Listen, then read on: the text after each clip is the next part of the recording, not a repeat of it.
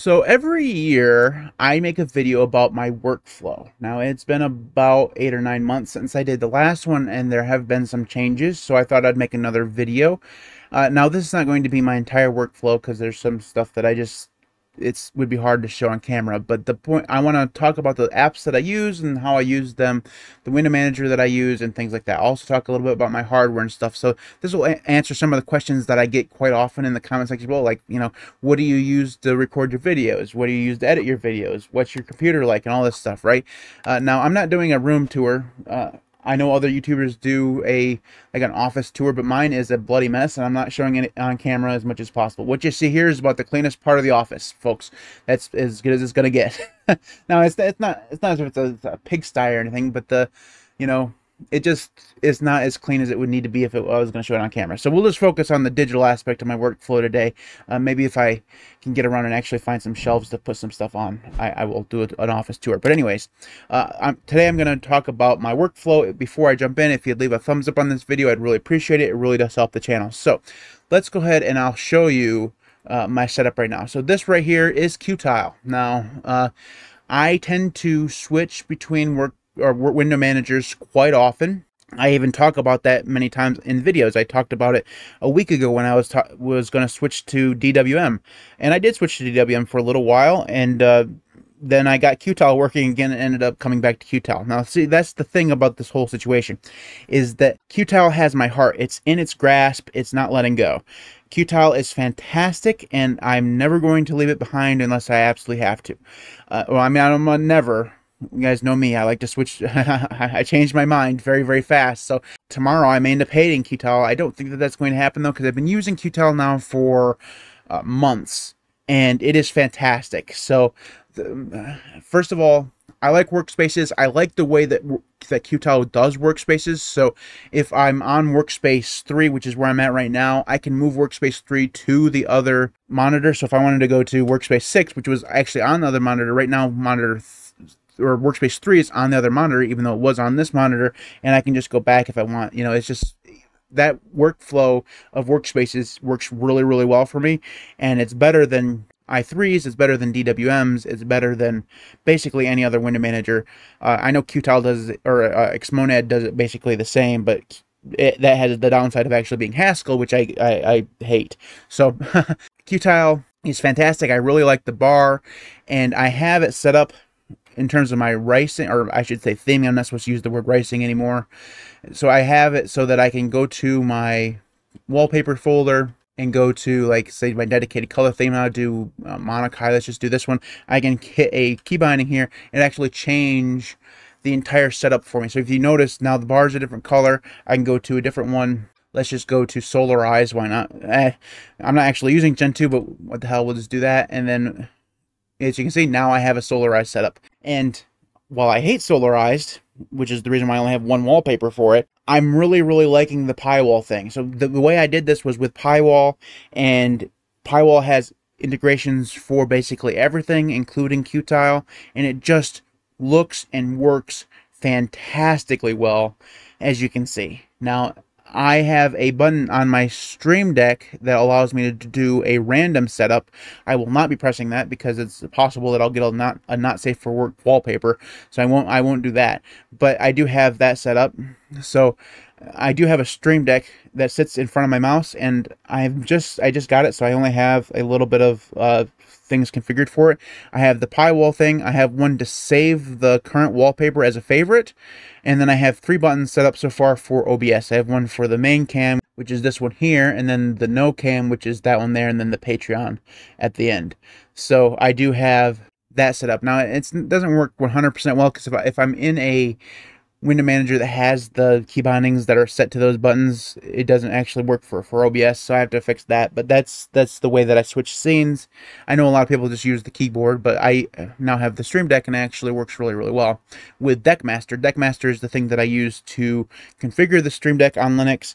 I don't think that I'll actually make a video on that, but I am in the process of writing a blog post, so that'll be out in a couple weeks for everybody else. It'll be up for patrons here in a few hours, as of me recording this.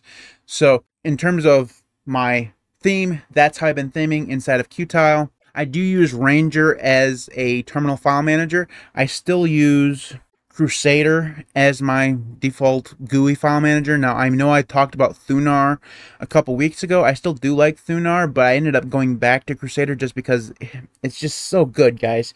It doesn't have any flaws. like the only flaw that it has is that it's Qt, and that's not a big enough flaw to keep me away from it, right? So it has all the features that I want, plus many, many more. And while, yeah, it could be considered bloated, I still prefer this, and it's just, I keep coming back to it, and there's just nothing out there that compares to it, unfortunately. So, yeah, I'm back with Crusader. Now, I do use Kdenlive to edit my videos. So people ask what I use to edit my videos. I use Kdenlive. It's the best video editor on Linux. And if you notice a little bit of a tone there when I say that, it's because, well, it's not much of a competition, to be honest with you. The rest of the video editors on Linux are kind of garbage. Now, I have for a long time wanted to use DaVinci Resolve to give that a try, but I cannot get it to run on any distribution. I'm just not smart enough to do it, apparently. I don't know. It's apparently too hard for me, but that's what I use to edit videos. I do still use Audacity to record videos sometimes. I've been trying to record it in OBS for the last couple of videos because it does a better job of filtering out the air conditioner and the fan, which I have to have because it's like 90,000 degrees outside. So usually I use Audacity. I've been trying to just use OBS for the last couple of videos. And you notice here when I launch this is actually Rofi, and I've been working on Rofi a little bit, so I have it display more applications. The text is a little bit bigger, and I use the crap out of Rofi, so I have things like Clip Menu, which still won't launch in OpenSUSE for some reason, and I'm not sure why, so I have to launch that manually. So yeah, I have Clip Menu there. Still not working with my key binding. I'm not sure why. I also use scratch pads a lot. So I have a scratch pad for my music player, which I've been listening to this Buckcherry album for like a month. I do that a lot. So if you guys watch my videos and you see the music that I'm playing, you're probably like, man, this guy never listens to music. But what I do is I pick an album that I really, really like, and then I listen to it over and over again. I don't know why I do that. It's just kind of the way that I do it. I also have one for just a regular terminal, and I actually have two for that. So I have that one, and then I have that one, and then I have Newsboat. So that's Newsboat, and then I have Pulse Mixer, and I have another Ranger here. I use the crap out of scratch pads. They're fantastic. I cannot do without them. Super Shift B brings up my movies. So this is my movie Rofi script, and I can play a movie from here. So if I wanted to, play, 300, I could just do that, and it would play 300. Obviously, I don't want to play that here and get the copyright strike, but still, that's another thing that I do. Now, in terms of browser, I use Vivaldi. Now, I know Vivaldi's proprietary nonsense. I guess I'm a bad person, a bad advocate for open source because I use proprietary Vivaldi. But it is honestly one of the few proprietary applications that I use. If that's better, most of everything else is open source. I'm justifying this. So the reason why I use Vivaldi, and I've made a video on this, is because of workspaces. If you look here, I have quite a few tabs open. It doesn't actually show the number that I have in main. That's because it's in another window. But I have the 35 tabs open for my stories and the stuff that I'm reading. I have a research tab for work. I have an ideas tab, which is where I have all my ideas for future videos. I have some things that I'm working on for to do, and then I have one that I use for the video space. This is for stuff that I'm using in future videos or past videos. Like this one was for the video I did on Fedora. Same with that one, and I think that one was as well. So I can actually close these. But that's the reason why I use Vivaldi, is because workspaces exist, and it's fantastic. So if I actually show you my ideas pane here, the best part, so like this is my ideas workspace, and within my ideas workspace I can actually have groups within inside of that workspace. So I have a group for apps, I have a group for distros, I have a group for window managers, and then if there's any extraneous ones, I can have those up here as well. So basically you can have groups inside of groups, and I adore organization like that. It's just fantastic. It's like having nested folders inside of a file system. You couldn't live without it, so the fact that this has that is good. Now, I still like Firefox, and if Firefox had the workspace functionality that was like this, I'd use it in a heartbeat, because I'd much prefer to have an open source browser, but it doesn't have this exact functionality, and I like it too much to leave. So Vivaldi is the place where I am right now in terms of browsers. I have been doing a lot of gaming lately, so I have Steam installed. So the games that I have installed are Airport CEO, which I haven't played yet, American Truck Simulator, which I've only played a little bit, City Skylines, which is my jam. I played that probably the most. Let's see, I've played that 170 hours, which is, you know, for people who do a lot of gaming, that probably doesn't seem like much. But for me, who's not a gamer at all, that's a lot. I have Cyberpunk 2070, which I haven't actually played yet. I have Dead Cells. I love this game, even though I've only played about 90 minutes or so. I'm horrible at it. I'm so bad. I am getting better slowly, but I'm just not. When you die, you have to go all the way back to the beginning, and I'm getting quite sick of that mechanism. I have Skyrim here. I've played that for about an hour or so here on Steam. Anyways, I played it on Xbox back when it first came out. That's a good game. I played God of War. That plays really well on Linux. Halo Master Chief Collection. I haven't played that yet. Hopefully, pretty soon. I have NBA 2K. I haven't played very much of that. I don't care for it all that much. And I just got into Red Dead Redemption the other day, so I've only played about an hour of that. That's also really cool. And then I have a couple others. So I have been gaming quite a bit more than I usually do, thanks to the Steam Summer Sale, which I've bought. Like half of these games that I have installed right now came from this year's Summer Sale. Damn you, Steam. I really don't need to buy any more games.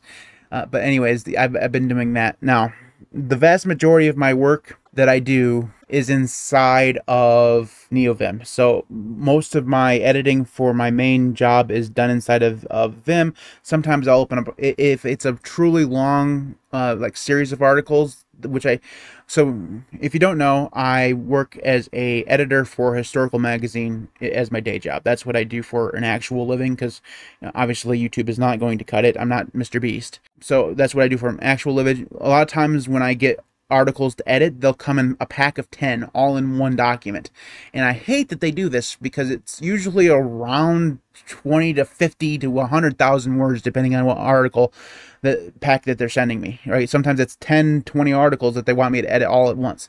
Now I could theoretically break those things up, but that's usually more trouble than it's worth. And unfortunately, with the way I have my Vim set up, it does not handle long documents all that well. There's some plugin that's bothering that doesn't handle that all that well. I'm not getting rid of it in my plugins, so sometimes I have to open up Kate. I've been using Kate as my visual editor for a little while. It doesn't look all that great right now because I'm still kind of fighting against actually theming any of my Qt applications beyond using a little bit of Cavantum, so I need to fix that if I'm going to continue to use it. I have used Geary and a couple others in the past. Whenever I need to open up a document that's that long, they tend to work better in those applications. So yeah, those are the things. This right here is usually where I spend most of my time. So I'm usually just in Vim doing editing, doing some writing every once in a while when the need hits. So that's usually where I spend the vast majority of my day, is inside of NeoVim. Now I've chosen NeoVim simply because it seems to be more updated than Vim is, and it has a few extra features that I like. But honestly, I could do just as well with Vim because I don't use Lua inside of the configuration. And the big thing that NVim can do that Vim can't do, at least not yet, or at least not as well, I should say, is the Lua integration. So if you are into Lua, NVim is probably better, but I don't do any of that stuff. My configuration file is just kind of plain old vanilla Vim script still.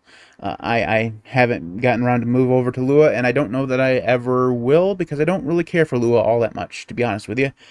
So my configuration of NeoVim, and that's pretty static. I don't really do a ton of stuff when it comes to configuring NeoVim anymore. It's basically the way that I want it, so I can open up a document and just kind of go along with my day. I don't have to worry about the theme or the key bindings or anything like that. I just have it the way that I like it, and I don't need to change it. So that's where I spend the vast majority of my day. That and the browser. Those are the two things. So that's my basic workflow. I spend most of my time in Vim. I use Kdenlive. I use Audacity. I use OBS to record my videos. I didn't talk about that, although I did show it on screen. But other than that, it's nothing all that special, right? I'm pretty boring when it comes to my workflow. So special apps that I use, you've seen all of them, and they're not all that special. So anyways, if you have thoughts on this, if you want to talk about your workflow, leave those in the comment section below. I'd love to hear from you. If you haven't already, leave a like on this video. It really does help the channel. You can follow me on Mastodon or Odyssey. Those links will be in the video description. You can support me on Patreon at patreon.com/thelinuxcast. Thanks to everybody who does support me on Patreon and YouTube, because they're all absolutely amazing. Without you, the channel just would not be anywhere near where it is right now. So thank you so very, very much for your support. I truly do appreciate it. You guys are awesome. Thank you so very much for your support, guys. It just, seriously. Thanks everybody for watching. I'll see you next time.